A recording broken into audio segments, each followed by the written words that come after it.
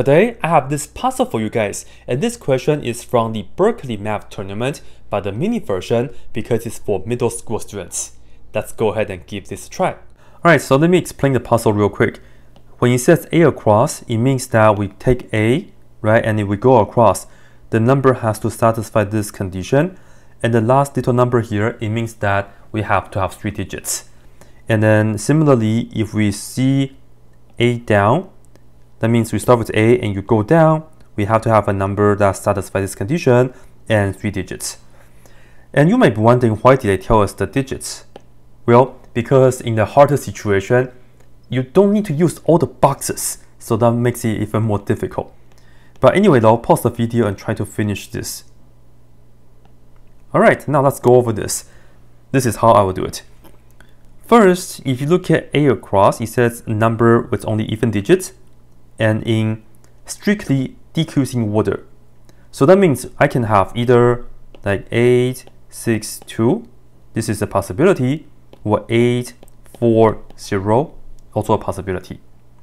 But in fact, I cannot have 8 to start off with. Because if I put an 8 right here, by A down, it says that we have to have a number with consecutive digits in ascending order, meaning it has to go up. If we have 8 here, that means we must have what? 9 and then 10. That doesn't make sense. I can only have a digit in a box. So that means our first box in A, it must be at most 6. So it can be 6, 4, 2, or maybe 6, 2, 0, and maybe, yeah, that's about all. And now let's take a look at C down. It says it's a prime number greater than 10. Can I put a 4 here? No, not possible, because I have to make sure this number is in descending order. So thanks to C down, I know this right here must be 2, and then that means this right here must be 4. Good. Now, earlier we mentioned it, A down. A down, it says it's a number with consecutive digits in ascending order. We have 6 for sure already. That means we must have 7 and 8. And then, if you look at E across, it's a number divisible by 11. We know this right here is 8 already. In order to have a multiple of 11, we must have 88. Cool. Now we are almost done. Let's see. Let's take a look at B down. It says B down is going to be a number where the product of the lesser value 2 digits is equal to the largest digit.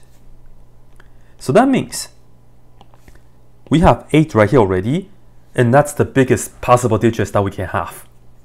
In column B right here, this is 4, so that means we must have a 2 right here, because 4 times 2 is equal to 8. Cool.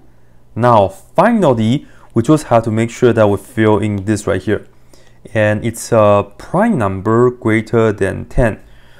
So we have some possibilities, right? We can have 21 is not prime, 23, 25 is not prime, 27 is not prime, 29 is a prime. So is this 3 or 9? Well, here's the deal. It will be a 3 because we are looking at this right here. A number not divisible by 3. Sorry, a number not divisible by 9. D across, we have 7, 2 already.